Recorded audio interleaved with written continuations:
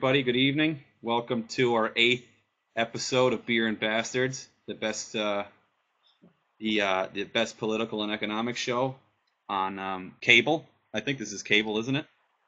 It would be cable if Maddie didn't have a shoddy connection every single time to remind everybody that we're actually just a webcast. We're here with Carl Gibson, the admin and creator of US Uncut. One of them. His adversary, one of them. His adversary, the child prodigy, Matt Palumbo, who's actually 21 years old and allowed to drink beer. I just want to alert the authorities it's okay that he's having a beer. The two have sparred over some issues, and Carl was nice enough to come on, so kudos to Carl for that. Pleasure to be here. Also, we're here with Mike. Thank you, Carl. Also, Michael Lee, who debunks plenty of inaccuracies, so to speak, from Being Liberal on his page, Being Liberal Logic. I also want to give a shout out to We Are Capitalists, who contribute a lot to the show as well, and will be on in later episodes. And I am Will Ricciardella. I am the admin of the Analytical Conservative. And if you're an adherent of Murray Rothbard, you've probably heard a lot about my page this week. Also, I'm an admin at Unbiased America, which actually gives it a little bit of credibility. Oh, by the way, and I wanted to start I off wanted to today. say, Will, thank you very much for saying US Uncut was the worst Facebook page out there. That was you guys, right? Yes. Unbiased America, yeah. I remember seeing that in my feed. It made me smile. I appreciate that. Yeah. Yes. I mean, there is one page that if there is one page it's worse than US Uncut, it is Unbiased America, until I joined. Okay. All right. I wanted to start off. I want to ask you for a few questions, Carl. Did you start the page? And if so, when and why? Yeah, I did start it. It was back in February of 2011. And I remember I was living in Jackson, Mississippi at the time. And I was working 4 part-time jobs. I was a bouncer at a gay club. I was a waiter at this little shitty cafe. I was a substitute teacher at high schools. And I was also what else did I do? Oh, yeah, I was a nude model for art classes at a nearby college. And even doing all even doing all 4 of those jobs, I still couldn't make enough to pay my $450 in rent every month. I mean, it was incredible. Now, I remember at the time, because I used to be the legislative reporter for Mississippi Public Broadcasting in Jackson. I blew the whistle on my boss when they were doing something bad and they fired me. Hence my working 4 part-time jobs. But I remember a lot of the things I covered back then were about the governor would cut the budget periodically throughout the year, even after the legislature had said it and after he had signed it into law. He would cut it periodically. His state economists would basically undershoot the revenue estimate, and so we would always be under revenue estimates, and so we would always have to cut the budget. And the first things that were cut were schools, education, healthcare, transportation. And I remember looking at the stats, and I said, well, wait a minute. There's a lot of corporate tax loopholes that are open for big multinationals, and if we had closed these corporate tax loopholes, we could take in an estimated $100 billion in revenue a year. It's according to the Government Accountability Office. And so I did the math, breaking that down. Okay. Mississippi would get about $450 million of that $100 billion every year, which would be more than enough to plug all of these budget cuts. So I'm like, well, there's the answer right there, right? So I started the page. It grew pretty quick. By February 26th of 2011, about 2 weeks after I'd started the page, we launched our first National Day of Action. UK Uncut over in London had reached out to me. We did a coordinated day of action. We had 50 U.S. cities on board that day, and plus people all over the UK. By tax dates, what came first? What came first, UK Uncut or US first? Uncut? Yeah, I'd read about them, and I was inspired to start the U.S. version. Gotcha. And then, excuse me. And then after our first International Day of Action, we built up toward Tax Day. By Tax Day 2011, we had people in over 100 cities who were protesting. And then that June, we found out that Apple was launching a lobbying campaign for a big repatriation tax holiday where they take all of their money that's kept offshore, untaxed, and they tell the government, they say, you let us bring it back and tax it at 5% instead of 35%. And, that we did the math on that. We found out that you could hire 90,000 public school teachers at, I think, $45,000 a year with the amount that they would dodge through that repatriation. So we made a fun little viral video, and we had Apple actions in 10 different cities where we shut down Apple stores, and we played our video on the Apple laptops at the Mac store. So after that was a lot of fun. We got Apple to disband the lobbying campaign. We won that one. Occupy started in September, and so Uncut organizers in all of the cities became Occupy organizers, and the rest is history. Okay, now I have two follow-up questions, and then I'm gonna start moving on. One, are you just a citizen activist, or are you credentialed in any way? Did you go to college for economics or political science? That's a good question. Or is it just?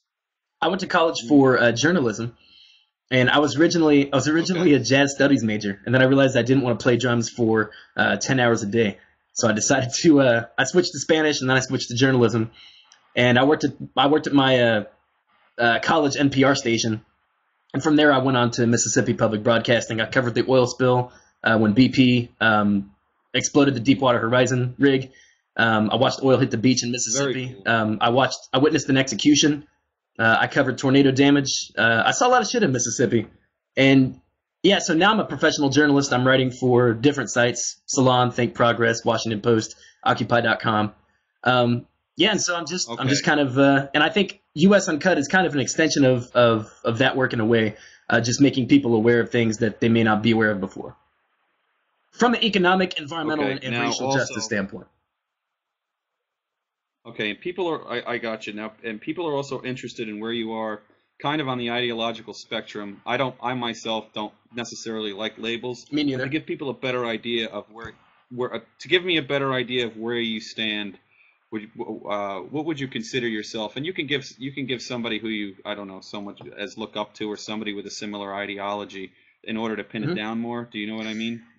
If you're like a Krugmanite or so on. Right, definitely not a Krugmanite, but I would say I kind of taken a little bit from. Why? I don't. He's a little too establishment for me. Why? I mean, he's kind of tied at the hip with the establishment. He's a little out of touch with what people on the street are feeling. But I would say if I had to, I agree with you there. Yeah, if I had to box myself into an ideological label, I would probably say I'm an eco-socialist, if that makes sense. So an eco-socialist. Yeah. So Jill Stein. So are you saying that environment over people? And is that, I mean, colloquially saying environment over people? The environment is more important than, say, wealth creation? That needs to be considered first? I would say the environment is more important than wealth accumulation. I would also say that, if I was to basically give you guys a model candidate who kind of espouses some eco-socialist values, I'd say Jill Stein, who ran in 2012 on the Green Party ticket. She is... Jill Stein? Yeah. So I'd encourage your listeners to look her up, particularly on, foreign policy, on military spending. So not just the environment, not just the economy, but from a foreign policy standpoint as well. I think she kind of espouses a lot of views that I agree with. Okay, and let me ask another follow-up. Eco-socialism, socialism using the term contemporarily, which has changed, from how it used to be interpreted, which was government owns the means of production. Would you consider yourself in favor of government owning the means of production, or are you in favor of government allowing private ownership but redistributing wealth, deciding where wealth goes, how resources are allocated? Would you describe yourself as favoring the former or the latter? To a point, I would say I favor wealth redistribution, where if someone accumulates more wealth than they can reasonably spend in their lifetime, their child's lifetime, their grandchild's lifetime, I think, as Huey Long would say, that person has had his share.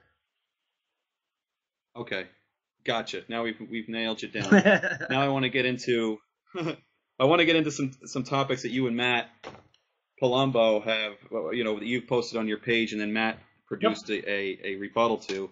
And one of them is wages. You discussed that a little bit. You said, I was working 4 jobs, I was unable to pay my rent, and this is kind of what provided the impetus to start your page. So I wanted to start on wages, and I mean, from there we can go into a basic income. Sure. But Matt, you noticed first Carl's post at US Uncut on Costco and Walmart and the differences between the two. How I think it's Costco's more, quote unquote, perceived to be more favorable than Walmart. Of course, if you're not looking at it from the perspective of Walmart employees who are working there, certainly for some sort of reason. What do you think? What was your contention with Carl's point, and where did you think he went wrong, specifically on wages in that case? between Costco and Walmart?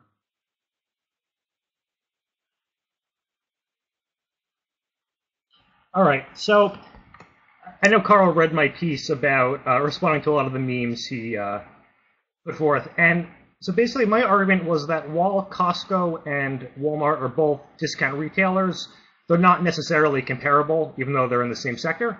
So if you look at, let's say, the profit per employee compared to Costco and Walmart and the revenue per employee, it's drastically higher at Costco.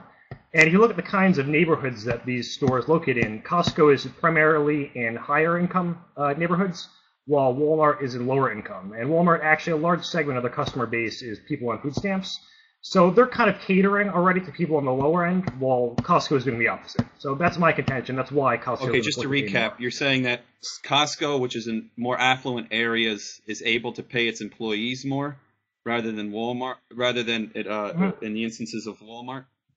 Yeah, I basically argued that Walmart is kind of like the right. welfare version of Costco. Let me ask you a question, Matty. How does fixed costs work? And Costco obviously buys things at wholesale.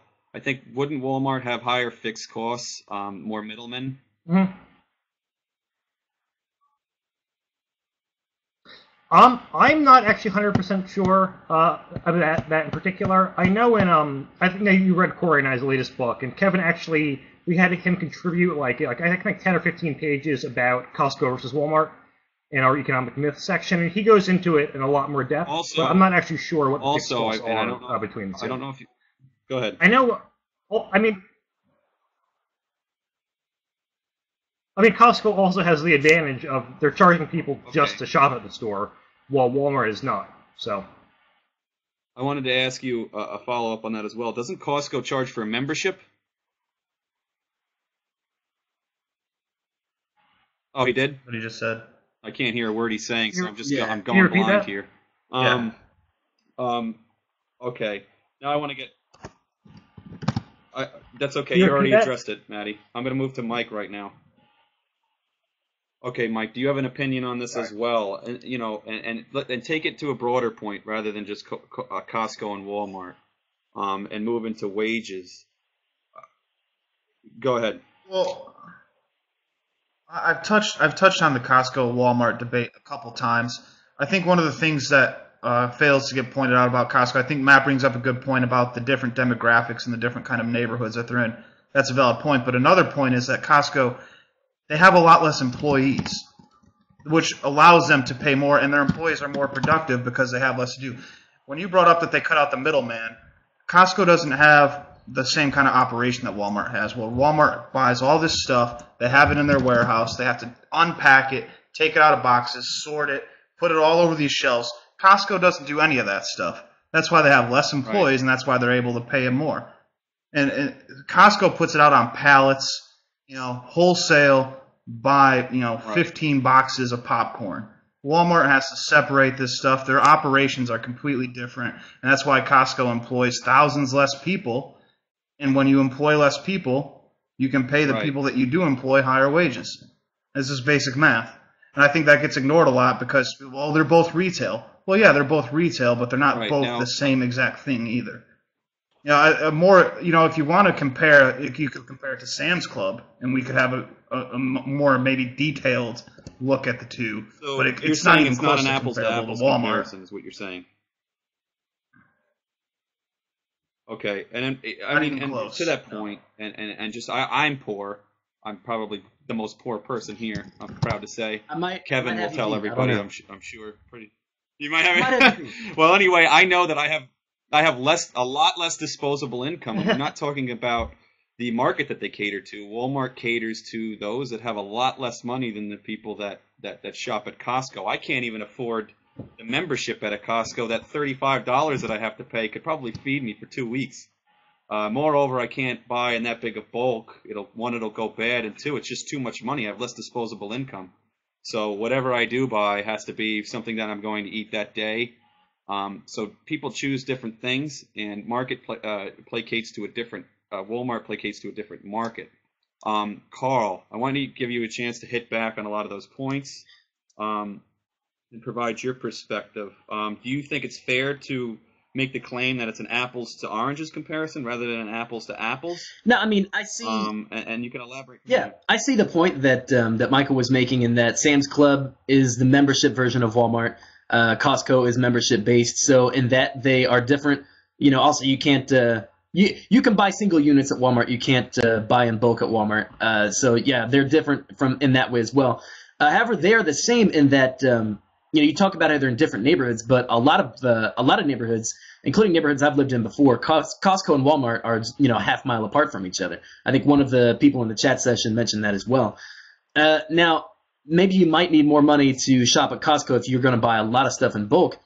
Although, actually, if you shop at Costco in a smart way, I found you can actually save a lot of money. Costco carries a lot of things other than groceries.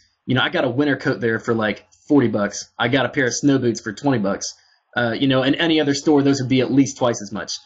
Now, and I will say that as far as employees are concerned, I think a starting cashier at Costco makes, I think, $17.50 an hour. It might be higher than the last time when I checked it. I think a starting cashier at Walmart makes $9.50, $10 an hour.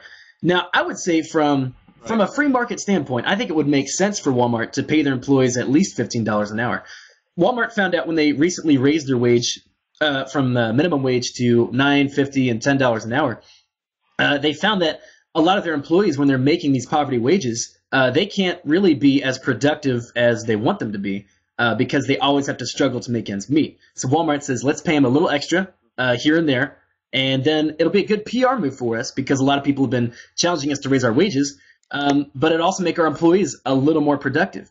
Now, I'd say following on that point, it wouldn't cost Walmart anything else if they wanted to raise employee wages to $15 an hour. Now, here's why I say that. Right. A study from, I think, 2013 came out and said that if Walmart had raised employee wages to $14.90 an hour, they wouldn't have to raise prices by 1 cent. All they would have to do is stop buying back their stock, which only enriches the options owned by the executives, making the executives richer. And a lot of those stock buybacks, they could just be undone to fund a $14.90 an hour minimum wage. If Walmart did that, I would applaud them, and I would shop there every day. Okay. So now there's a couple of points, a couple of follow-ups that I want to make. One, you said Costco and Walmart. Sometimes they're located right next to each other. I don't know if that really confirms anything other than the fact that they both cater to different markets. Walmart, a lesser affluent market, Costco, a more affluent market. So in my eyes, Walmart actually does more for the less affluent if you look at it from that standpoint. I can't shop at Costco. I can't afford it. I care little for what the cashier makes at Costco. I don't care what they make. I just care that I can go to Walmart and buy things a lot cheaper and save some of the money that I have. So to that one point there. Also, if let's say Walmart was forced to pay more, that's fine. Perhaps maybe they should make $15 or an hour at the cashier. But what happens if they hire less? Maybe they just hire more skilled people and then just hire less skilled people. What happens to the less skilled now that they can't accumulate any human capital? They'll be unhireable. They'll only look for people that have experience in the first place. So you'd have that problem there too. Well, with basic supply and demand, if I can touch on that. Points, but go ahead. Yeah, go ahead. With basic supply and demand, if you own a business and if a lot of people are coming to your business because they enjoy your products and they enjoy your prices, you will have so much demand that eventually you'll need to hire on more people to help out with that increased demand. Likewise, if there is little to no demand, and if you have a lot of people, you'll probably have to let some of them go just because there's not enough work for everyone to do. Now, whether Walmart hires and fires people, I don't think it will be because of wages or certain regulations. I think Walmart hires as many people, as few people as they can to accommodate for the demand that they have. If there's a higher demand for Walmart's products, then they would have to hire more people. It's supply and demand. They hire as much. Right, they hire as much as they can at that price level in order to maximize revenue. But what I'm saying is, if you artificially increase the prices, that comes at the expense of people that aren't hired. In my view, that's spreading around the wealth. I don't think it helps anybody else if we raise it to $15 an hour and those people that were making it $9 no longer have a job. I mean, in that case, a minimum really is $0 an hour. That's the real minimum wage, in my opinion. I mean, what do you think, Mike? Go ahead. If I could just jump in right now. Go, Matt. Me or Mike? Go ahead, Matt. You can go. I mean, the thing is, there's a such thing as job gentrification, and what people don't understand is that, let's say Walmart raises their wage to 15 an hour, it doesn't mean the cashier that's making 9 an hour will go to making 15. It could be a more high-skilled cashier will take that $9 an hour cashier's place. So it could be that high-skilled people who would otherwise be earning that wage at Costco will now be working at Walmart instead. It's not necessarily the same people who will be earning those wages because they need the productivity to justify it. So that's my argument in response to that. Also, I think we've all seen that study where it was like, Walmart could pay their employees 15. Yeah, we have to raise. Yeah, go ahead. Keep going on your point. Keep going. You guys can hear me now? Yeah, you're back. All right, sorry about that. So, we've seen that study where it's like, Walmart could pay their employees 15 an hour and they would only have to raise prices, let's say 10 cents per person's visit. Well, if they could raise that much revenue, why not just raise prices now and not pay their employees? So that would be my argument. Mike, go ahead. I know you're chomping at the bit here. On to Mike. Yeah, sorry I'm talking we so can fast. hear you right now. Just because Mike, my internet follow up. All right, thank God. Well, no, I just want to ask Carl a question. We talk about supply and demand. I don't know how you could make the claim that when we're talking about the law of supply and demand, how you could raise the price of something and not expect for there to be less demand for it. If we're going to talk about supply and demand, if you arbitrarily raise wages, which are a price, then there has to be less demand. Wouldn't you agree with that if we're talking about supply and demand? I'm not entirely sure what you're saying. You're saying if say Walmart was to raise their prices, you think there would be less demand for their products? Sure, that's a law of demand. That's a law. Yeah. Go ahead. Well, no, ahead. If Walmart raised their prices, yeah. But I'm saying we're talking about supply and demand. And you said that Walmart should raise their wages.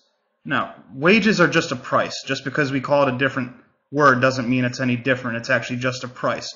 So if we raise wages, if we arbitrarily say Walmart raises wages to this amount of money, I don't know how you could argue at that point that there wouldn't be less demand I think for Walmart, labor it's at like that I said price. earlier, Walmart is going to hire as few people as possible and pay them as little as they can to make as much money as they can. Now, if Walmart was to raise their wages to $15 an hour, so you're saying the former cashiers that they had would be out of a job if they raised wages? Is that what you're saying?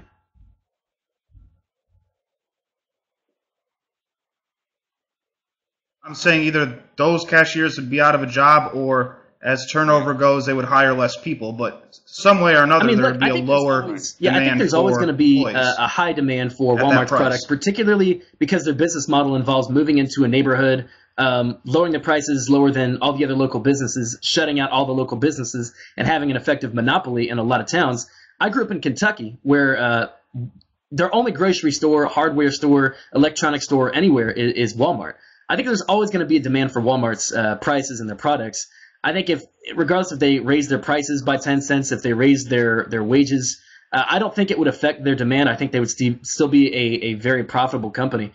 I don't know if they would be forced to hire less people either, because people are always going to be shopping there. They're the only game in town. And to that point, Carl.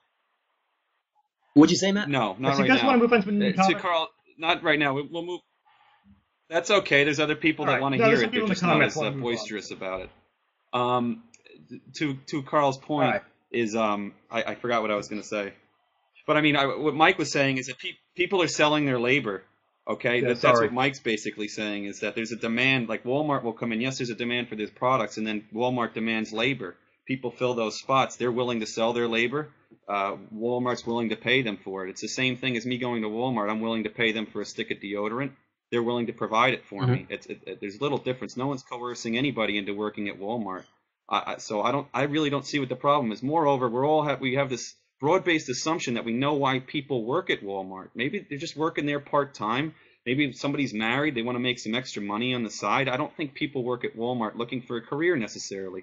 And maybe some people do move up the ladder faster than others. They become managers. I don't know. They start working in the corporate industry, which is fine too. But I don't think anybody stays there expecting to buy a Lamborghini and work as a cashier at Walmart. You're right about that, Will. But I think people, just from a philosophical standpoint, I think people are entitled to if you're working for one of the largest, most profitable companies in the world, if not the largest, most profitable company, I think you're entitled to an adequate standard of living. A lot of these Walmart workers are. Hold on. Well, let me to that point. I mean, the only reason why these businesses open is the incentive of profits to maximize their revenue. Let me ask you, Carl, when you get somebody that wants to paint your house or do work on your car, do you shop around asking for the highest price or do you look for the lowest? Well, like anyone else, I would look for the lowest price, but I think as a. Right. So that's how the equilibrium's reached. Many other people look for the lowest price as well. I don't know. I mean, I'm just trying to say, like, everybody's assuming that they know what the individual wants. That at that price, that maybe that's what fits into that individual's schedule. I don't know why they're working there. I just know that they do. They don't Jobs have aren't to growing work at on Walmart. trees. I can't just strap on my job helmet and climb in the job cannon and shoot off to Jobland where jobs grow on jobbies. I think a lot of people are just forced into, an unfortunate situation. They have to work for a company that will do a lot of things like work them 29 and a half hours a week, so they never get paid full-time hours. They never get full-time benefits. Carl, what's the alternative? Not work? What's better, not working? How about just not having a job? Well, I mean, there's a lot of people who are unemployed. I think they would like to work, and I think we should strive for full employment. Sure, but and that's another question that'll be coming up is why aren't they working? I mean, for every job opening, there are 4 people searching for jobs. So not everyone can have a job. I mean, the government needs to step in and have some public sector jobs so we can have full employment. Right. Okay. And to that point, I want to move along. We're talking. So I assume you like. Don't spoil season 3 for me. I'm only like five episodes in. Oh yeah. At that point, you've seen the America Works program. Sounds like it'll work. When government spending doesn't work, just spend more money. Well, he's also cutting Social Security and Medicare, which I wouldn't advise is a good thing to do. But that's a whole other conversation. I don't want to let people keep more of their money. God forbid. Nor do I want. I want young people to actually subsidize the wealthiest age group in the country. I actually want that. I think that's a good thing. Maddie, we're going to get to basic income. We're going to go into a broader theme here. And one of the things that we wanted to bring up was basic income. Matt, do you think that who would provide a basic income? Yeah. What is I don't have really a definition yet on a living wage, and I'll get back to Carl on this. I don't know what a living wage is. I do not know what poverty wages are. And I don't know what a basic income would be. If the market's not dictating through equilibrium what these things are, and driving prices down, I don't know. I have no idea what that is. Can you elaborate? I don't know if you've done any research on it, but can you give me what a basic income should be? Is it 50,000? What's the barometer? Is it 100,000? Yeah. So. Go ahead. Well, there are 2 kinds of basic incomes. There's a UBI, a universal basic income, where the government just distributes this, fixed amount of money to every citizen above age 21. And then there's a negative income tax, where if your income falls below a certain level, what was the second one, the government makes up a portion of the difference. So I think you're talking about earned the negative income tax credit right now. Yeah. Okay. Yeah, the Friedmanite. Yeah, I mean, from what I've seen, a negative income tax would be preferable to a basic income if your goal is some sort of floor, mainly because the negative income tax only targets people whose income is below a certain level, rather than just giving money to everyone. I just want to add quick, Maddie, the fundamental difference with the earned income tax credit or Friedman's negative income tax is he was working towards incentives, not a basic income. It was basically work. If you work, we'll provide an income. We'll give you yes. A certain level. But that was only if you're working, and that's to provide the incentive in order to do so. And it was predicated on skill building. At building these skills while being somewhat productive, and eventually you'd easily get above whatever that basic income was. But I want to know more about UBI. Tell me more. Go ahead. Yeah, the EITC is based off of Friedman's negative income tax when Nixon signed it. I believe it was Nixon who signed it into law. It's more effective than any other welfare program, and I believe it is a relatively low fraud rate.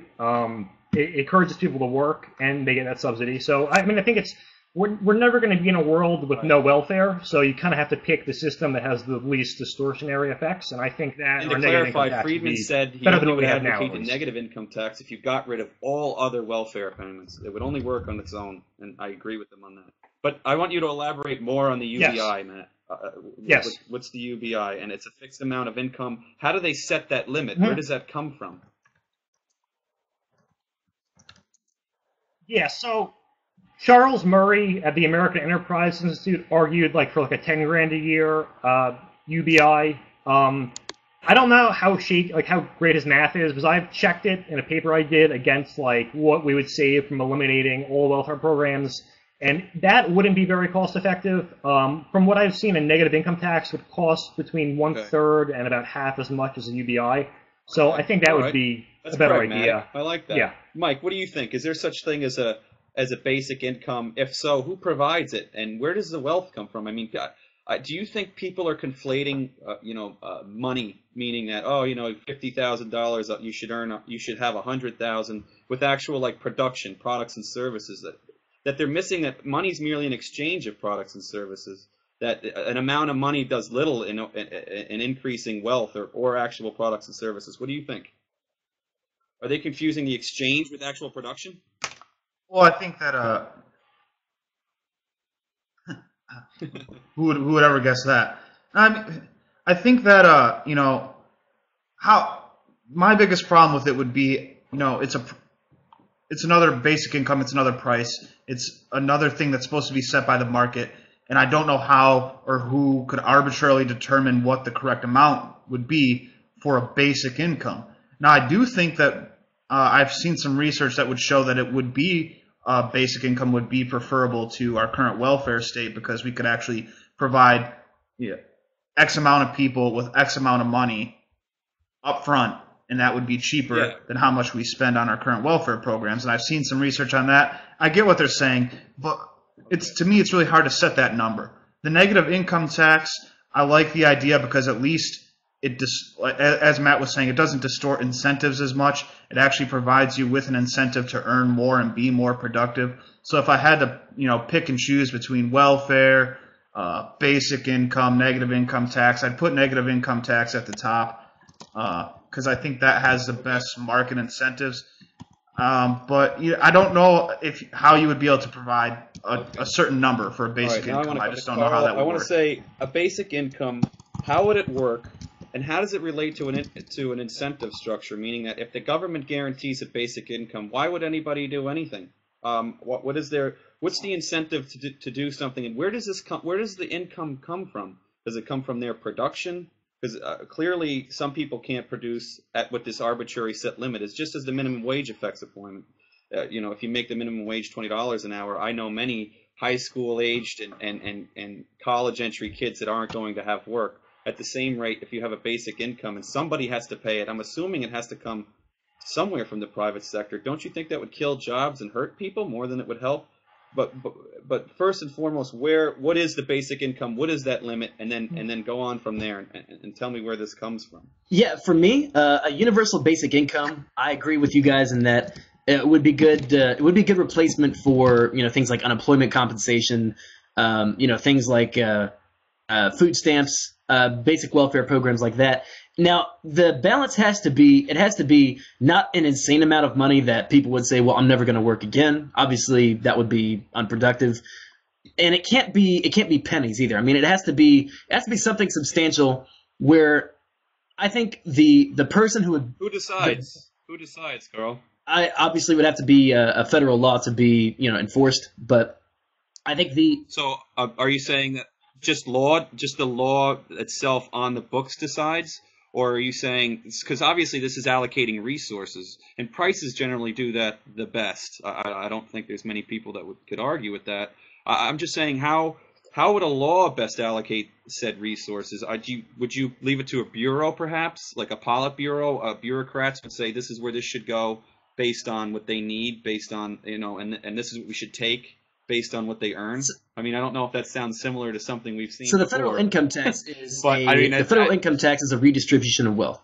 People pay taxes, and those taxes get redistributed toward public programs, and that's that's how a lot of the federal allocation of funds works.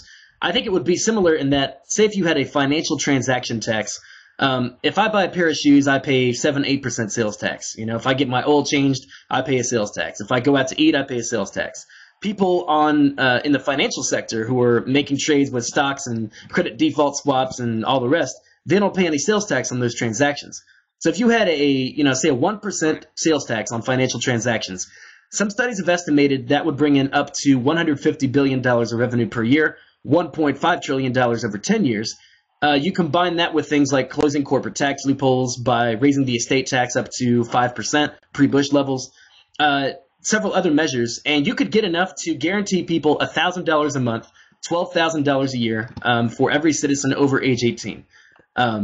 Now, I think with $12,000 a year, that would be enough to, say if someone wants to start a business, say if someone wants to go to school to get a degree, that $12,000 would provide meager expenses for them to get by, have the most modest means of living while they're looking to fulfill their American dream. Okay. I think I'm not exactly go ahead, Matt. I just want to ask one follow-up, and then I'm going to get to you. Go ahead. All right. Yeah. In regards to the financial transaction tax, the CBO estimates that a tax of, I believe it's 0.1% would bring in $180 billion over a 10-year period, so about $18 billion a year. But they're not taking into account the effect it would have on the volume of trading.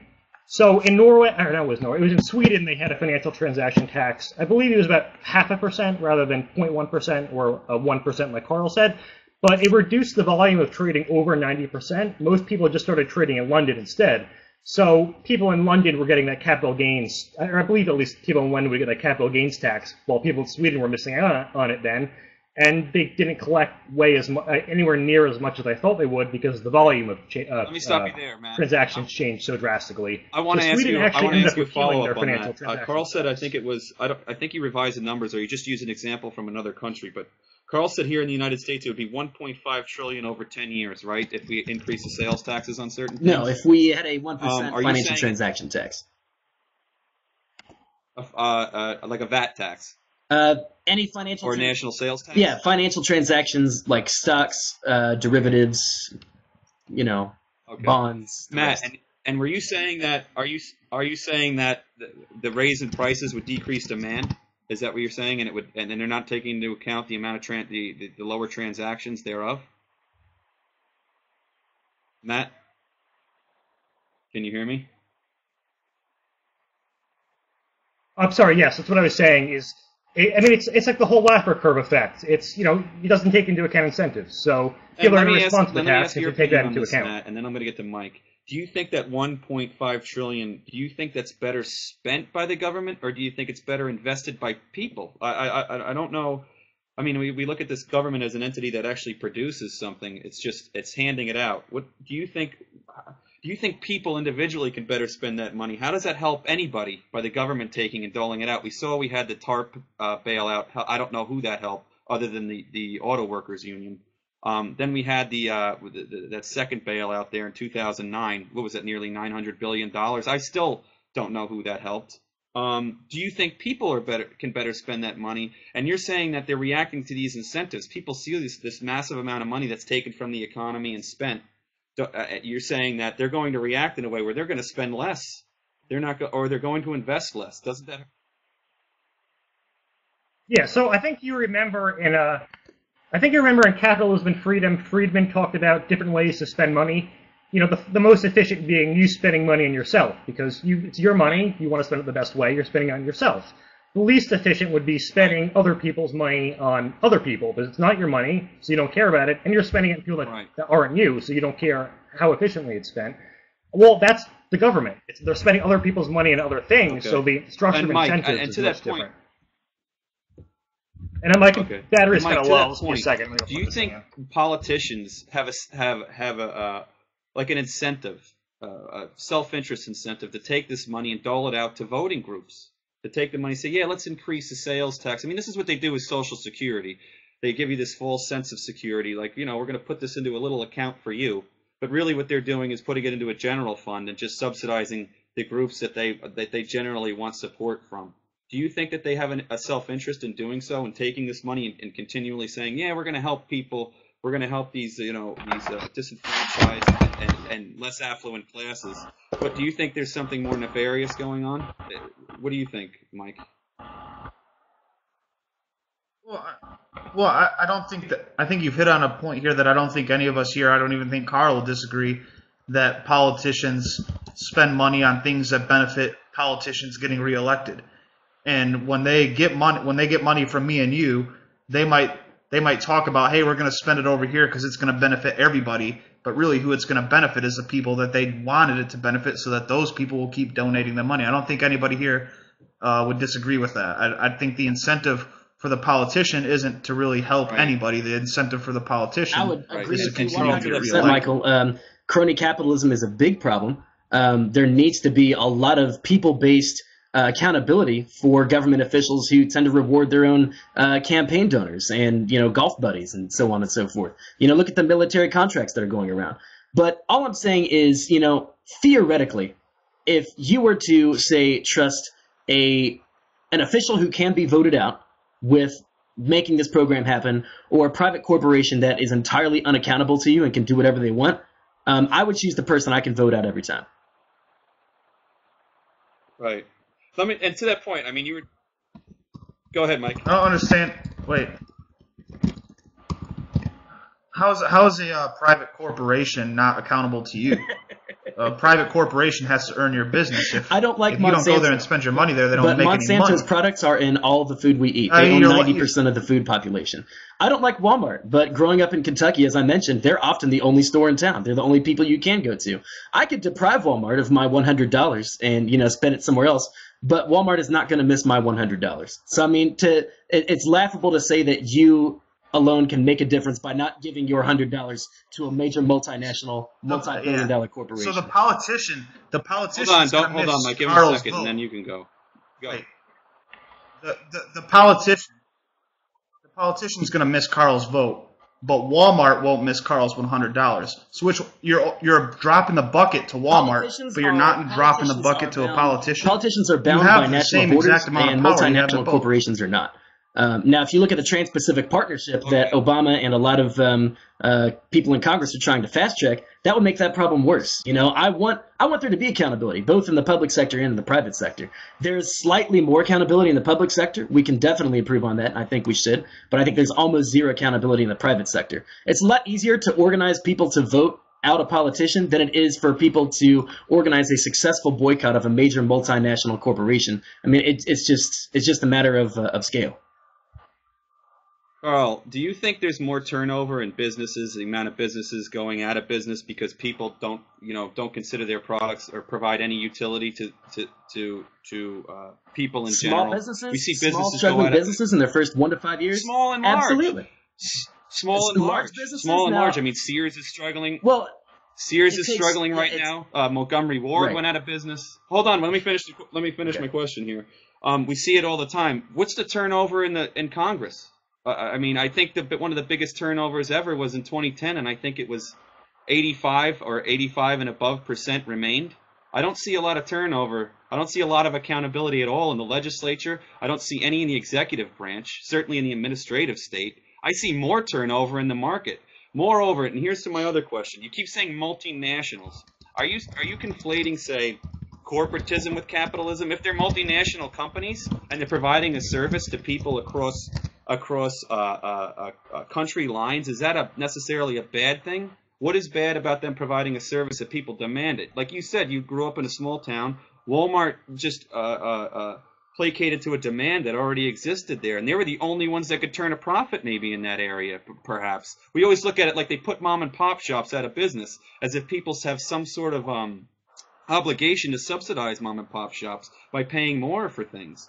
So are you saying when you say multinationals, and I hear this a lot in academia, I don't know what they're talking about. Are they saying that they're bad, or why are they bad? Is it that they're hooked onto government policies? When every business starts out, every business sees a demand and wants to meet it, and there's nothing inherently wrong with that.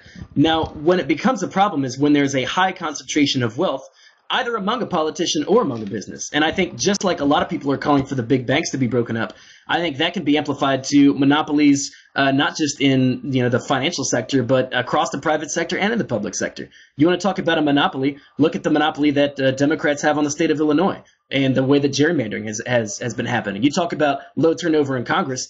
I would like to see a lot of those gerrymandering rules be undone. I would like to see a lot of these big companies like Monsanto be broken up. I would like to see, large companies like Walmart be broken up. I think once a corporation or a politician becomes too big, it's the duty of the people to break them up. Right. I don't know much about Monsanto. People keep telling me it's a corporatist entity. But go ahead, Matt. Go. Well, I could jump in. Starbucks has a larger market capitalization than Walmart. And in regards to breaking up monopolies, in most cases, with the exception of natural monopolies, like I think Carl and I were talking about this before the show, like water or cable, generally it's a huge barrier to entry that's causing this monopoly status, and it's often caused by government. Kevin actually had a great post about how banks are getting larger and larger market share over the year, and he pointed out that it costs something like $14 million to charter one new bank. So I think since something like 2008, there's only been one new bank chartered. I think you could argue that if there was more local banks, if it was cheaper to do so, they could definitely erode away in market share of the big banks like Bank of America and PNC and such. I think that in some cases would be a way of doing it. Obviously, it won't work all the time. It obviously wouldn't work for Comcast or Verizon, but I think for finance it could possibly work. I want to.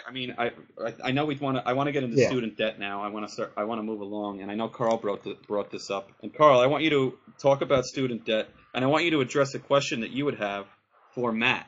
I want to know if you have any questions for Matt about student debt. I think that would be interesting, and I want to hear what Matt's response would be. And I just want to sit back and drink a coffee that's laced with Bailey's. Yeah, and just listen. And exactly, and just listen. Carl, go ahead. Sure. Carl. So, Matt, what do you think about, say, if we scrapped the entire Pell Grant system, all of the government-based scholarships that we give out, we scrapped all that, we started over from scratch, and we said, okay, look, it takes $68 billion to provide free 4-year public university to everyone. We're just going to do that instead. Free college for everyone at the 4-year degree level. What do you think about that? Matt, did you hear the question? The $68 billion figure, it's I heard it. The $68 billion figure, it's in addition to what we spend currently, which is about 300 to 400 billion in subsidies from the federal and state level. So it's not just the 60, it's the 60 on top of that. Just let me try to fill up for a second. Let's say. The problem I mainly have with subsidizing universal college education is that already something like 50% of students are going into fields that don't require a degree. So obviously we're losing resources. It's 4 years where these people are not being productive, where they're studying something that's not going to help them do something marketable.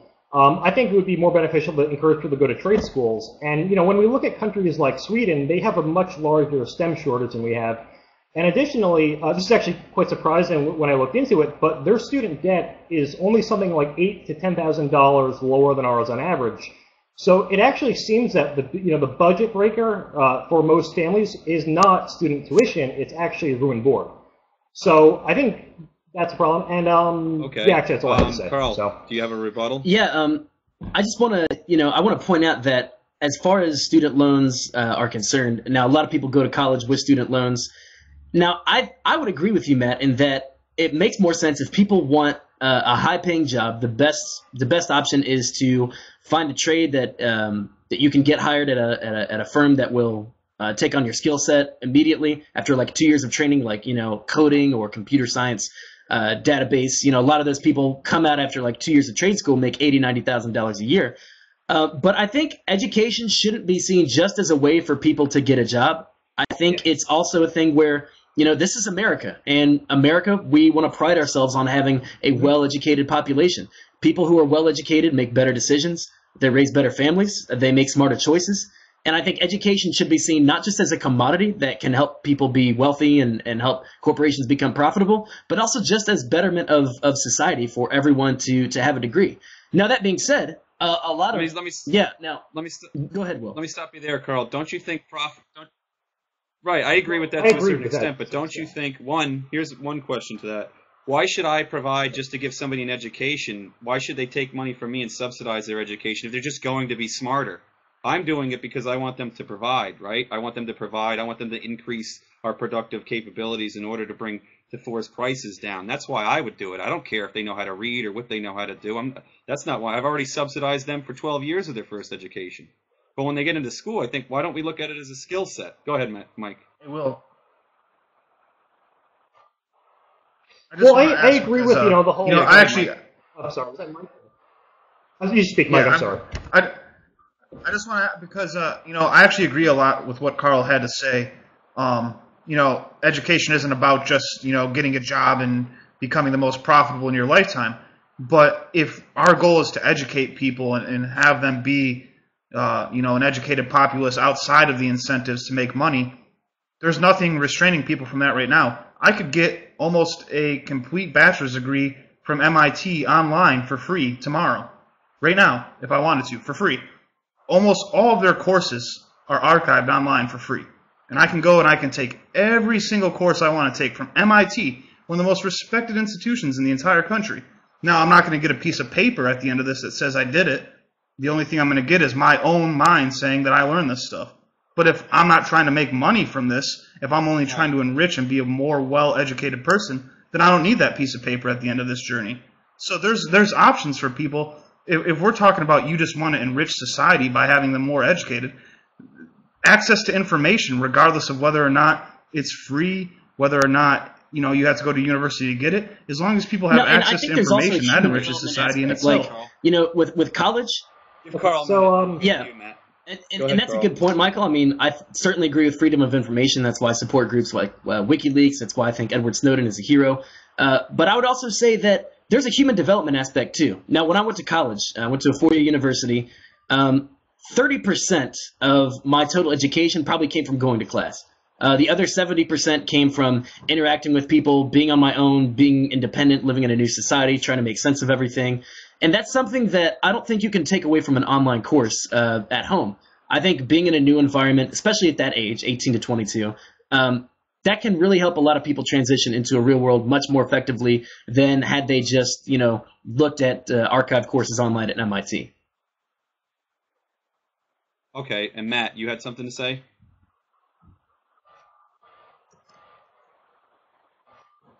In kind of regards to the whole, general enlightenment thing that we all kind of agreed with, I have friends that are studying like nursing as a 2-year degree or radiography as a 2-year degree at a community college, and they're going to be making 50, 60 a year out of college, but the degrees there still require, to take a basic history, a basic philosophy, a basic politics. So you could build it into, a trade school or a 2-year program or something like that. I think it's possible to have both. And I don't know if you touched on the point. I might have missed it, Matt. But I mean, generally speaking, for the least well-off among us, isn't really college already kind of free in a sense, under a certain wage? If you're under a certain wage, financial aid and so on? Well, yeah, so I wrote a piece. It's not published yet, but it's about, the whole free community college debate.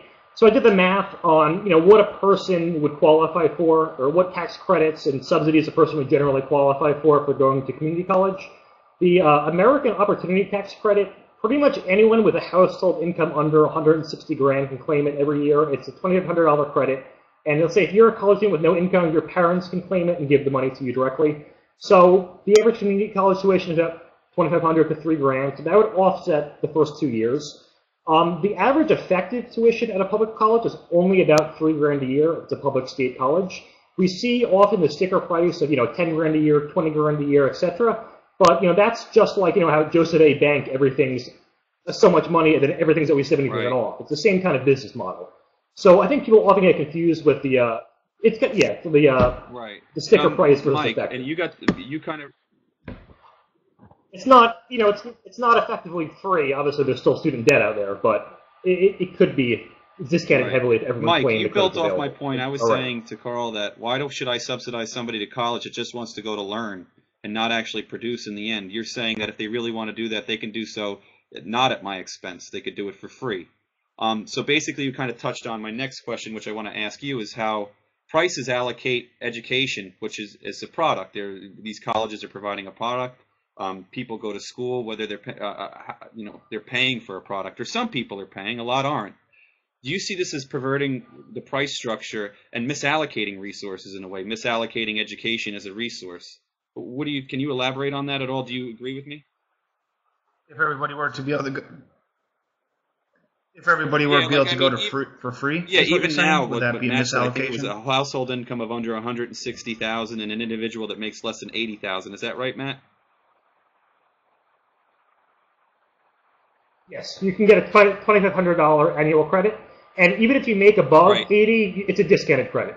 So And I mean, a you lot still of people I claim know part- under a part of it. certain wage, people are exposed to Pell Grants and all these federal grants and generally go in for free. I see it all the time in my college, lower income people. Do you think that misallocates resources, meaning that, well, I go to college, I'm not using any of my own money, whereas they can maybe go into the private sector and work their way up while getting paid, or work their way up? Do you think it misallocates education as a resource? What do you think, Mike? Oh, I think a lot of the results just from the student loans, it's obvious that education's been a misallocated resource. Look, education. Why does anybody go to college? I think most people, and Chris or Carl might say that some people go to learn, and that's true. I would agree with that as well. But I think most people go to college because they consider it an investment in their future. They're investing in their future. Now, if it's free for them or it's at a very reduced cost from what it would be, then they have a larger incentive to go because the risk of their investment is lower than it would be if the price structure was allowed to work correctly. So if you let everybody go for free, not only are you telling everybody that this is an okay investment for you to make, you're also lowering the quality of, we haven't even got into degree inflation, where if 75% of the population has a bachelor's degree, then how valuable is the bachelor's degree and that original investment you made in the first place? It's not as valuable. We've seen this happen with a high school diploma. It used to be a high school diploma was something that you achieved. Now a high school diploma, I mean, if you don't have a high school diploma, you might as well forget about it. And that's the same kind of thing that you're trying to push when you say everybody should have an undergraduate degree. You're going to have the same situation play Carl, out. I want to get to Carl Then here. everyone will need a Can a master's. case be made that, let's say that I'm a low-income student, I can't pay for college, and I'm denied an opportunity just based on what I make. So therefore, I have no choice other than to go into the marketplace. Is there a case to be made for government per se? Obviously, if I say society, in this case, I mean government. Is there a case for government to subsidize these educations? And do you think it would solely be just because somebody wants to get an education or wants to learn? Or do you think they would have some sort of duty to the government or the people that paid for them, as in getting a job and producing? And I mean, because I think production, if somebody produces something, it helps somebody else if someone else is demanding it. What do you think, Carl? Yeah, I think, even if there was free college for everybody, right? I don't think a lot of people would necessarily take that. Some people would say, well, I have connections in the business world. I'm going to go into the private sector and start work. Some people might say, I'm going to join the military. After I join the military, I might start my own business, So free college wouldn't be for everybody, but for everybody who wanted that education, I think that should be available to them. Now, I think if you look at the Michael talked about degree inflation. You see a lot of that now where, people are essentially forced to get a bachelor's degree if they want to be competitive for a job, right? If you submit your resume, they're going to want to know if you have, at least a 4-year degree. Now, if there were, say, free 4-year college for everybody, would there be a problem with degree inflation? Yes. But I think a lot of people would be more educated to the fact, they might say, well, okay, maybe I need a graduate degree, or maybe I can use this 4-year degree to, start my own business or to go into partnerships with other people. And, I think just having that 4-year education will open up a lot of opportunities and options for people who, may or may not find jobs with an employer, but want to go into business for themselves. I think that's the way the future, particularly for people in our generation who want to start their own businesses, work for themselves. I'm self-employed. I don't make a hell of a lot of money, but, it certainly beats, having a boss. Okay. I like that. Mike, do you have anything to respond? Do you have a rebuttal? Well, I would just say, so that we don't go too far at length, I would say that you don't need any sort of degree to be self-employed. Anybody can be self-employed, and a bachelor's degree has nothing to do. Some of the richest people in the world obtained a semester of college, so I don't think that has anything to do with Yeah, and a lot of those people entrepreneurship like and being Matt have self-employed at incredible all. connections in the business world that we might not I have. think, Go ahead, Matt. Right. I'm sorry. Let Matt add something, and then Carl, I'll give you a chance. well, I mean, I think the reason that Go ahead, Matt. All right, yeah. So, I mean, I think Carl sort of touched on this, but the reason, a bachelor's degree will make you stand out on a resume is because you're better relative to other people. If everyone has a bachelor's degree, the bachelor's degree ceases to make you stand out. I mean, I think Carl realized this to some extent, and then kind of, said the whole self-employment route. But there is diminishing returns to ever having a degree. I kind of want to move on to I'm sorry. Right, go ahead, so- Matt. I was just going to say we should I probably wanna move on to a different want to take topic, some so, questions. yeah. We have a lot of questions, and I also want to address just I want to get Carl on here to address single payer healthcare, why he's in favor of it, and what are the pros and what are the cons, just as briefly as you can. I know that's kind of a long topic, but just as briefly as you can, Carl. Then I'll give the guys time to respond to you. Sure. I see healthcare, just like education, just like housing. I see it as a human right. People need it to live. If you require something to live, I don't think it should be a commodity that people should be able to make a profit off of. I don't think there should be any private health insurance corporations. I think health insurance companies are simply a middleman that seek to make a profit off of other people's injuries and suffering. Now, in an ideal world, we could get rid of private insurance companies. We would have free health care for everybody. Obviously, we're a long way from that in the United States. But I think if you have every other civilized country in the world with this system and we don't, and you see the immense amount of profit that people make, there's something inherently immoral about that. I would love to know your all's thoughts on that.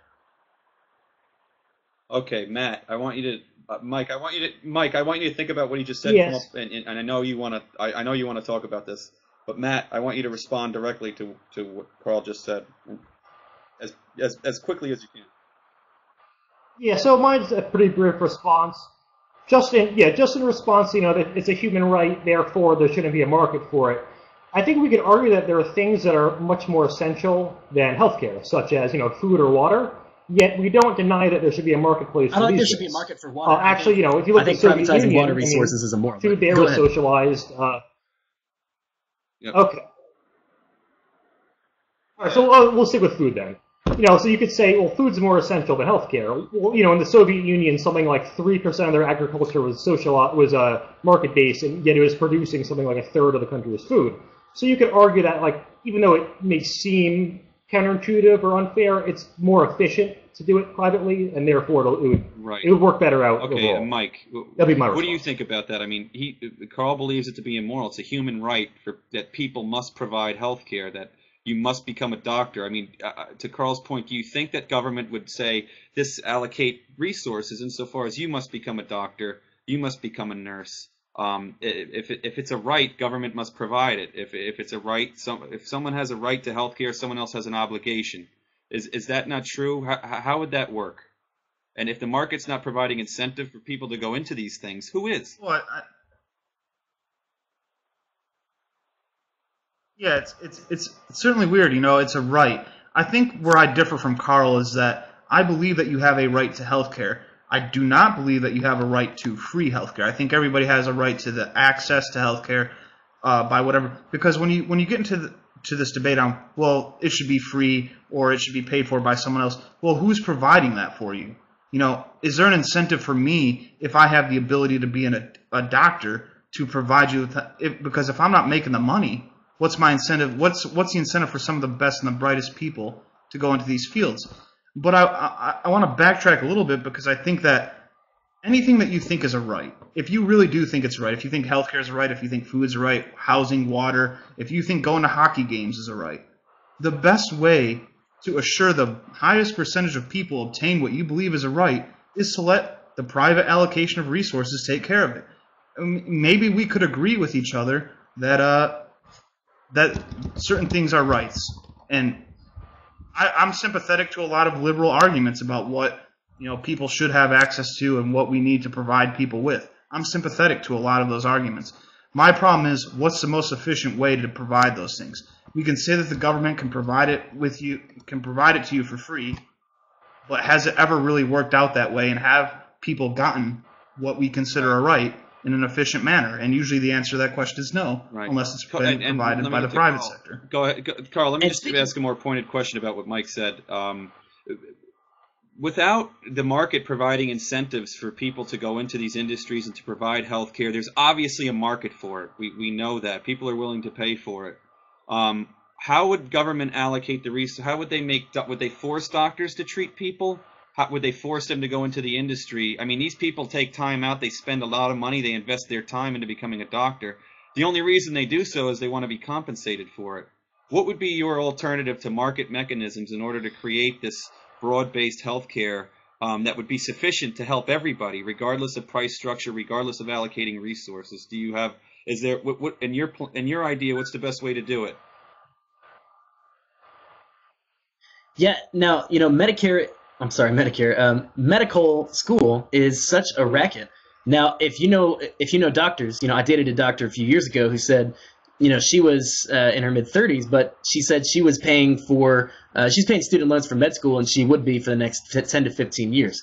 Now, med school is really expensive, so I think you would eliminate that problem. You get a lot more people to go into med school if you found a way to, subsidize med school to a point where people could say, all right, look, so med school, let's say 80% of that is subsidized by the government. You only have to pay 20% of the med school cost. I think a lot of people with, high math and science capabilities would say, med school is now an option for me now that I don't have to worry about the And to that point, though, cost Carl, of med a lot school. of that's government's fault, is it not? That these people, they have to go to med school to get a license, right? The license issued by the state.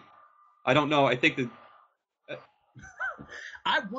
I don't want to be operated by any doctor that doesn't have a medical license. They have. and I think get rid of med of school. you They shouldn't have to go to med school, but the state requires it. They should have to go to med school, but it should be subsidized. Well, aren't people already subsidized? Go ahead, Matt. In regards to student loan debt for doctors here, yes, we do take on more debt here, but doctors here do make substantially more. Like, when I first responded to Carl, probably about a year ago, the memes, the opposite of America memes, one of them was something along the lines of, a doctor in Finland explains why they have the greatest education system, and one of the reasons was we pay our doctors like teachers. So when I looked into it, the average doctor in Finland only makes the equivalent of about $90,000 a year. Yeah, sorry about that. Yeah, but so I was looking into it, and I think the average doctor in Finland only made something like $90,000 a year. So I think you could argue that, sure, it's subsidized, but you're getting a smaller payoff at the end. So you could argue that it balances out in the end. But doctors here are I just don't know if there's price controls, which single payer is. I think it would provide less incentive for doctors. That's what the prices do. If there's a high price, let's say for brain surgery, they're making a ton of money. More doctors are going to go into that field, bring the prices down. I think that applies to everything in the healthcare industry. If you set a price limit and the amount of work that goes into it, or a price floor, less people are going to do it, then less people get care, in my view. I just don't know, Carl, I'm lost on how these things would be allocated, why someone would provide it. Would the government make a law? Would they have to make a law that these certain people must be doctors, or wouldn't they have an obligation to do so if healthcare is a right, insofar as, well, you have to be a farmer because people need food? And it's immoral to deny people food. Therefore, we have to allocate, these people are going to be farmers, these people are going to be doctors, these people are going to be work in construction. How would these things be done if it wasn't a price structure? That's what that's where I'm lost. Can you help me on that? Can you help me there? Yes. You were cutting in and out, but just so I understand your question, you're saying that if there was free healthcare, you're wondering what the mechanism would be, like if the government would require people to go into med school, my point is, how does the government get people to do it? They're going to have to pay them a salary. They're going to have to pay them something, and at some point they're going to have to be compensated. What happens if that compensation is not enough for people to get into it? That's my question. I think a lot of doctors go into the profession not just because it's a high-paying profession, but because a lot of people feel the calling to, to be healers. And they know that Most is the definitely natural some skill that they do. have. Most definitely What some were you gonna do. say, I Ron? agree with you, but to say that they all do, I think would be incorrect. I think a lot of people do it. They know that they're going to be compensated for the immense amount of time they put into it. It's not an easy thing to do. Not everybody can do it, and the reason why people do or put in that hard work. Yes, some people want to be healers, but it's within their own self-interest. A lot of people want to buy a Tesla and a BMW, and they want to live a nice life, or they want to provide well for their family, and that's why they do it too. So that's just where I'm just lost in the fact that I don't know how government can best allocate those resources. I don't know any resource they've ever allocated better than the market. To be honest with you, I don't know, other than perhaps some of the legitimate things it's made to do. What do you think, Mike? Can you elaborate a little bit on that point? How do you think they would allocate the resources by limiting prices and so on and so forth? I don't think they would allocate it at all. I think the funny thing is, I've actually had some firsthand experience over here in Europe now with the system that they have. And one of the things that really struck me over here the most was that people go to the doctor here for everything. You have a case of the sniffles, and you got people in the doctor. My wife's got to make an appointment for something for a specialist, and she's got to make this appointment like 4 months in advance, because everybody's going to the doctor for everything. When everything is free, and if healthcare is free, and it's not free here, it's just paid for in taxes. They still have to pay medical bills. They still have to pay insurance costs, but maybe not as much out of pocket as we do. But when they feel like they don't have to pay for it, when they feel like they've already been forced to pay for it, you've already have a misallocation of resources. People are going to the doctor for things that they would have never went to the doctor for if they had to spend, $45 of their own money. They would have never went to the doctor for that.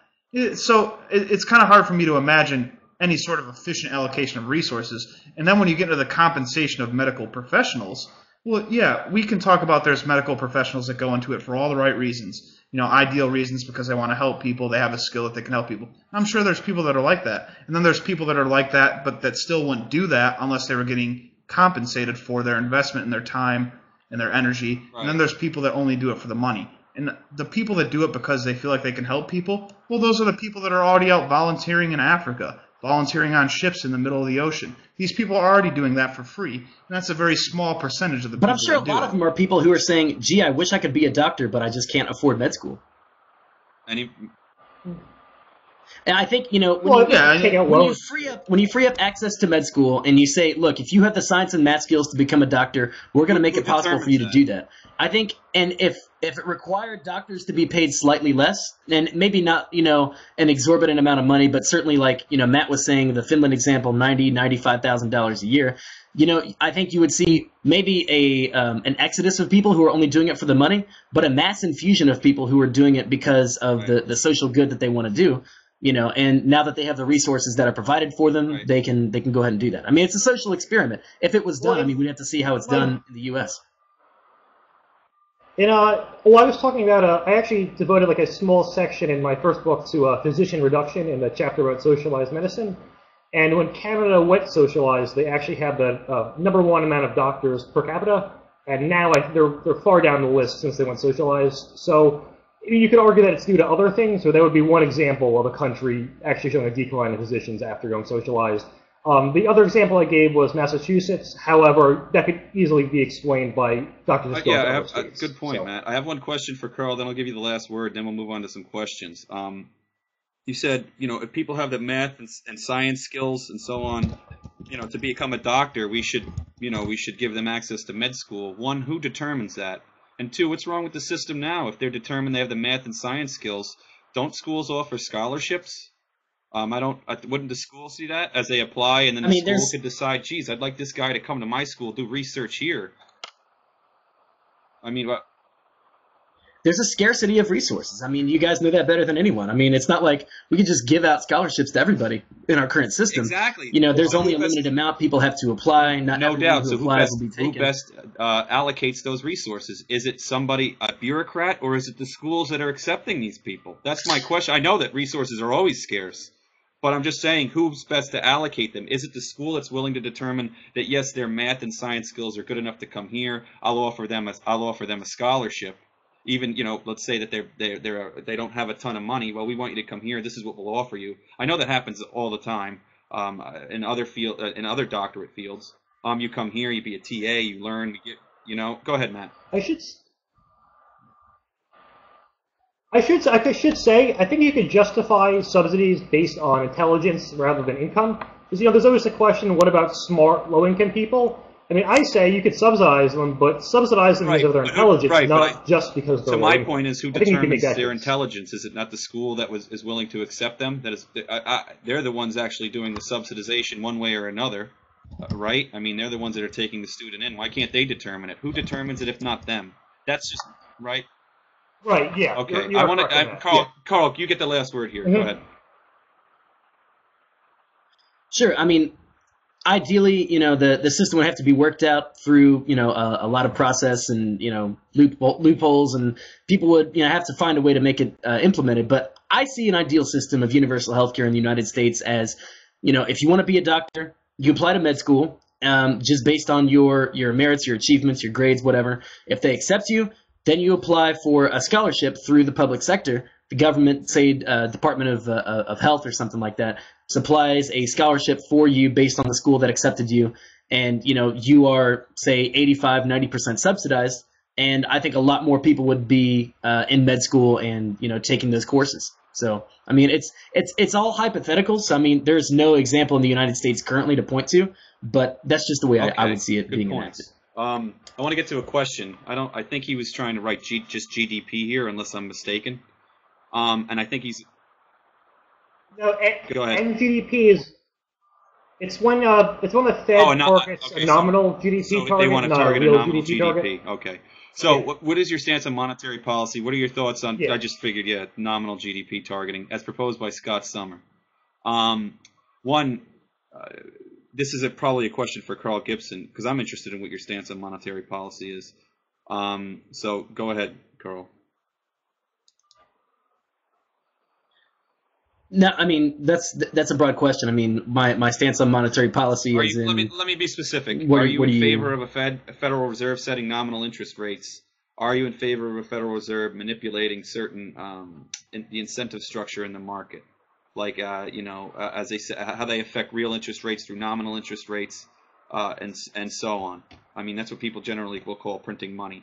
How they manipulate the inflation and short run output, the Phillips curve, the ISLM curve, and so on and so forth. A lot of these Keynesian strategies. Do you think government has a role in that? Ideally, I'd like to see an abolition of the Federal Reserve. It's a creation of the private bankers to, make our currency their property and to make us all their slaves. I think we should get rid of the Federal Reserve. I would love to see a public bank of sorts. And I would like to see eventually a transition to a resource-based economy where instead of meaningless paper currency, we have resources. People are incentivized to save resources, to conserve the environment, to instead make the economy based on people's skills, people's contributions through the talents that they themselves can provide.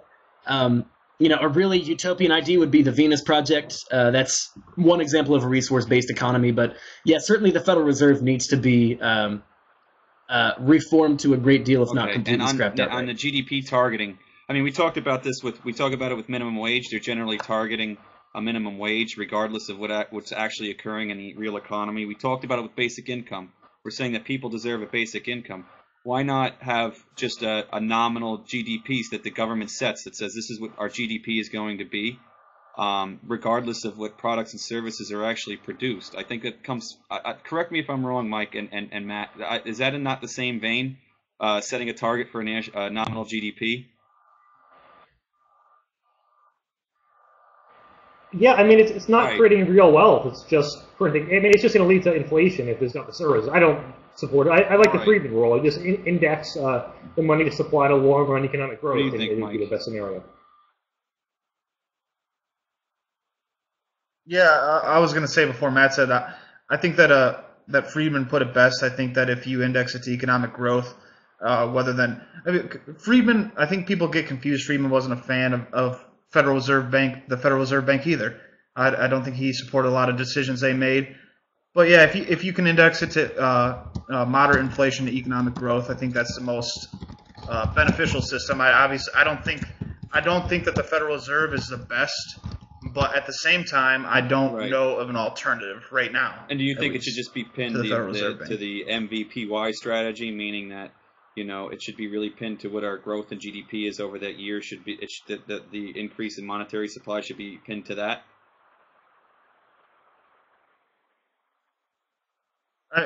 That would be okay. The best way to do it. Okay, yeah, at least that I'm aware of now. I think it should stick to that equation. Here's a question for Carl. I want to get to this one. Do you think GMOs are bad? JW, since you keep saying how just wondering. I think that's what that is. I'm new to all these things. Just wondering, since you keep saying how Monsanto is so bad. I don't know slang. Yeah, I think growing food in a lab to be mass engineered and mass produced, I think can lead to a lot of complications and unnecessary health problems. Now, I'm not a scientist, so I mean, I'm gonna have to use the Republican argument of I'm not a scientist on this. But based on what I've read about GMOs, there's a great increase of health risks for people who eat GMO-based food and people who don't. Countries that ban GMOs, I know, I think 24, 25 countries have banned GMO foods outright. Those countries have a higher rate of health than countries that eat lots of GMOs like the United States. So, I mean, just based on what I've read and what I've seen, GMOs are generally not a good thing. I mean, I'm sure there are instances where they can be a good thing, and I mean, I don't think there's a black and white way to just have a binary definition for anything. But generally speaking, I think GMOs propose lots of health risks. Matt, do you have an opinion on sense. GMOs? I know you talk about them all the time. You're like, God, I can't wait to eat my GMO breakfast. I can't wait to eat my GMO lunch. And also, you're just... I mean, honestly, I'm in the same boat as Carl. I'm not a scientist, so on these sorts of issues, I just generally go with the consensus. I believe the consensus is that GMOs are not harmful. I know I've heard Neil deGrasse Tyson and what's his head, Bill Nye talk about them, but that's really the extent to which I know about it. I haven't seen the evidence that they're harmful. But I've seen the evidence that they're very helpful. Wasn't it the guy who created GMO corn? Wasn't he credited with saving something like 1 billion lives? I can't remember the guy's name. Norman or something? But they probably had increased health risks. Yeah, so I think there's a lot. I think, like in the third world, it's definitely a net positive. You could absolutely. It's more you're not food considering they need. their future health. You're just assuming, well, they're going to eat corn and they're going to live a little longer. But you're not assuming that maybe they're going to get, I don't know, allergies or something later on. Don't you care about their allergies, Mike? I'll take sneezing over diet. Mike, do you have an opinion on GMOs?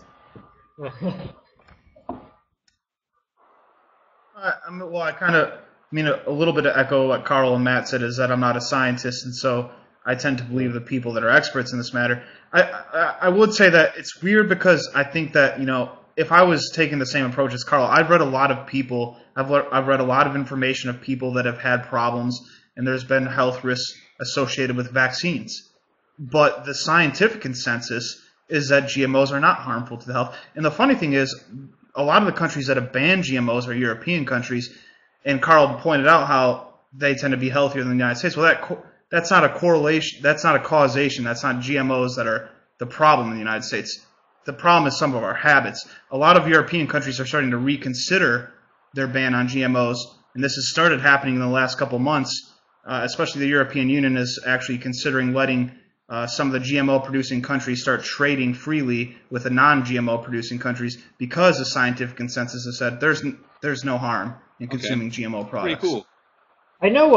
I don't know if the study Carl mentioned really controlled for this, but obviously in Europe they have much lower obesity rates. They tend to tax tobacco a lot more. Like I know in Sweden most people use snus instead of cigarettes or chewing tobacco, which is generally healthier, even though it's not healthy. So there's more regulations of those things. So that could also be a cause. Obviously, I don't know if the study controlled for that. Okay. And then here's a question for Carl that I don't think the viewers saw at the beginning. We already kind of addressed it. But I don't. They're asking you specifically, Carl, because you're way more, influential than I am. That's for sure. Here, do you have can you see the question, Carl? Yeah, Guinness up on Record top. Holders. It's at the top of the box. Up on top. I mean, the chat window just keeps refreshing. I'll read it to you. Just I'll read could, it to could you. y'all Do just you read the have a question for me? Do you have a Okay, degree in sorry. economics, sociology, political science, statistics, finance, and ethical philosophy? We already know you have a degree in journalism. If not, why would we believe these claims you make in all these areas, given your resultant lack of understanding when judging between good and bad policy recommendations? I mean, I think it's that's up to right. you Yeah, guys. no, exactly. Go ahead, Carl. Yeah, I mean, y'all are free to believe whatever you want. This is a free country. I have a degree in journalism, so my degree allows me to take in lots of information from a lot of different sources, process it, and then spit it back out in a product that is easily digestible for the Right. general public. Now, a lot of the information I consume, comes from economists, comes from political scientists. It's my job to make sense of it and write about it. So, no, I don't have a degree, and I would encourage people to not take everything I say as gospel. I think people are more better informed when they have a wide variety of Right. sources to consider. And as a journalist, that's kind of your job. You're disseminating ideas, and you're not doing it under the guise of, well, this is unbiased journalism, or you're not working for, say, a network or something where you have to, you're coming from one perspective. You're doing this on your own, just like all of us are, in the same regards. And you're just getting these ideas out here as best you know how, which is through those journalistic tendencies. I know I hate journalists. I don't know. I think I may perhaps only hate lawyers more. But you seem like a really good guy, Carl. I appreciate that. I like you guys more seem than like I good like guys Pat as well. Palumbo. This was actually a lot of fun. Wow. I would like to do this again sometime. I'm going to be traveling over the next few weeks, but we should definitely get together No, and we do this definitely again. you know? should. I agree, and thank you so much for coming on the show. That was really great that you let us three kind of gang up on you at some points. I I always learn from these things. I hope people watching learn things. I hope you guys learn things. I Yeah, hope we all learn exactly. things, That's really our ultimate goal here. I know no one learned anything from Michael today, which is pretty standard on all of our shows. They just know how to drink a foo-foo beer out of a wine glass again. And I hope when you come back to America, you start drinking Bud Light again, pal, because that's American beer. That or Michelob Ultra Light. All right. Oh, yeah. But I B get. minus. This is American beer right here. But I want to telling you, remind that's everybody good to stuff. follow US Uncut, even though I don't want you to. I'm going to tell you to go follow US Uncut, read their stuff. Also, Being Liberal Logic, a great page run by Michael, and Being Classically Liberal. Also, Matt Palumbo's written a couple of books with some of these ideas that he's disseminated here on the show. One is The Conscience of a Young Conservative, and the other is in defense of classical liberalism, which you can Google and find on Amazon. They're really inexpensive and they're really well researched. And Matt pays me to say that on the show, and I wasn't supposed to tell you that. Also, follow Being Classically Liberal, and the guys at We Are Capitalists, Jason, David, all those guys over there for all their help, and follow Unbiased America and the Analytical Conservative, which has gotten a lot of action from the Rothbardian crowd. If there's a Rothbard post on there, if you want to see Tom Woods get destroyed, like all his sycophantic claimers claim that we got destroyed on the Analytical Conservative, you'll love that post. But thanks again for watching. Carl, thanks again. You'll come back again. We can talk about this. Maybe we can get a little bit more heated next time. Start throwing chairs and stuff. I think it's our longest broadcast. I'm all that. I'll wear my wrestling outfit. Let's put your let's do wrestling something outfit in April. on. Maddie, don't wear your wrestling outfit. No one wants to see that. And thanks again. And we'll see you guys again soon. Bye. Godspeed.